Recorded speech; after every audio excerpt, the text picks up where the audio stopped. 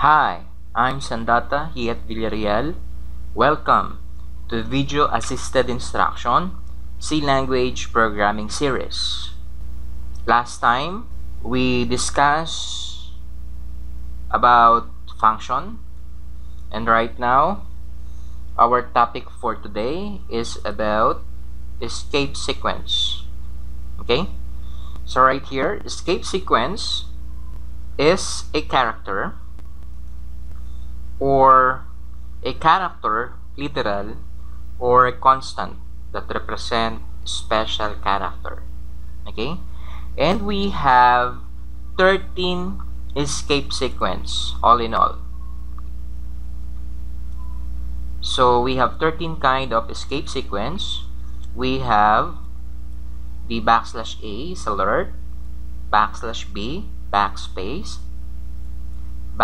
\f form feed, the \n new line, the \r carriage return, the \t horizontal tab, the \v vertical tab, the double backslash is a backslash, and a question mark is a question mark, a single quote, the double quote, and the \000 is an octal number, and the \xhh is considered to be a hexadecimal number. Now, how we are going to use this escape sequence? Okay, so right now I'm going to do the code. Just type sharp include std.h, and we have integer main, and we have begin and end. Okay, at the middle of this we have, you can type printf, and let's put upper left corner. Okay, and next again we have printf. We're going to use the \t. It stands for horizontal tab. Okay, so let's put here \t, \t, \t, and \t. Then we're going to type upper right corner. Okay, so that's it. Next we have printf. We're going to use the \n. Okay, you cannot use all of this. Okay, the best thing is that if you want in your program to include such escape sequence, any of the 13 kind, so you can use it. Okay, now next we have \n.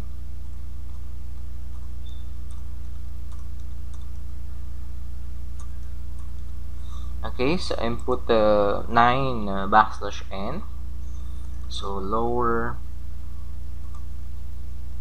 left corner.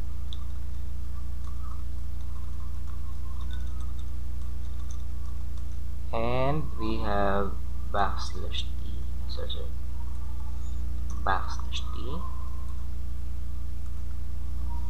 and just type here lower right corner. Okay, now let's put \n right here, \n. Okay, and that's it.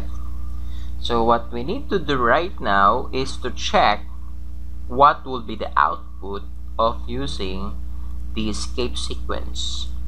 Okay, the 4 \t, the 9 \n, the \n at the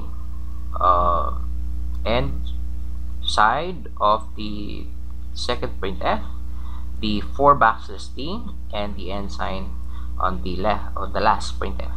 Okay, so let's check out. So what you need to do first is to remove our last topic. Okay, So just exclude from the project, and we have here. Then we have only one source file. You can click debug, and you can click start without debugging. You can click yes, and you can check right here, build started ready, and let's wait. It's already, they're compiling. Build succeeded, the lower, and that's the output. Okay, we have here the upper left corner. This is the first part. The second is the upper right corner. We have the \t. Okay, 1, 2, 3. As you notice, it is something like 1 inch. Okay, and that is a tab. The \n, it will goes down again. Okay, then 9 \n, it will go down. Then lower left corner. Then after that, we have 4 \t is the same as the upper part. Okay, and we have, and that's the output. Okay, so thank you for your time watching this video. If you want more video, check out my email syvillarreal junior01051975 @yahoo.com.ph. Good luck.